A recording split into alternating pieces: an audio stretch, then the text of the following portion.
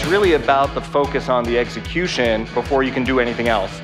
And so to drive that point home, I'd like to welcome Lisa Morehouse from GuidePoint Security. The information security space is a growing market. The main focus for this company was to be a trusted advisor to our customers. How do you make sure that you have those really specialized trusted advisor people on the right projects at the right time? So that's where NetSuite comes in. We utilize the resource modules and we track information about our consultants that ranges from how many years of experience do they have, what is their specialty, what certifications do they have.